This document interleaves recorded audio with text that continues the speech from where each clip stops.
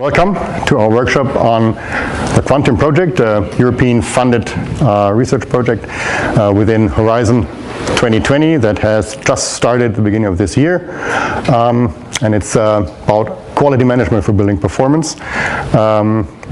We have 4 presentations for you about the general topic and about 3 tools that are being developed and applied within this project. And we would be happy if you could discuss our approach and those tools in this workshop to gather your opinions, your attitudes towards quality management. We are not starting from scratch. All the tools are at a certain stage already, so there is something you can discuss about, you can comment on.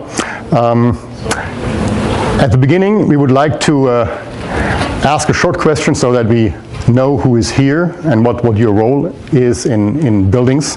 And during the different presentations, we will also have some questions to you. We have a polling system here, so we will collect your answers and we'll be happy to look at the answers in the end. The first presentation, I will talk about the project itself, the scope of the project, and then my colleagues here will present the 3 different tools that we will be working on in the Quantum project. I would like to show a few energy data that have been used for identify some potential of energy efficiency. The second tool is the comfort meter.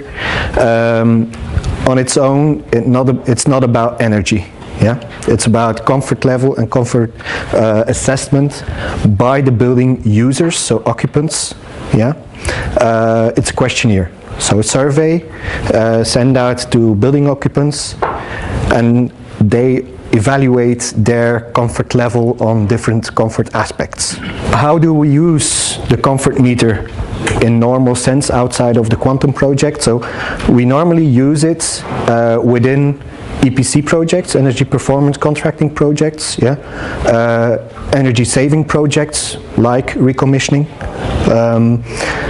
and we use it as a sort of an evaluation basis within the contract before execution of the project and after execution of the project. Yeah. Still want to give you a deeper view on active functional specifications, closing the loop between concept and operation.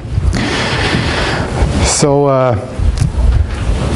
today I will give some answers on how these active functional specifications can help to maximize the building performance. As we experienced that active functional specifications are the concept to tackle lags and create potentials within the building automation system.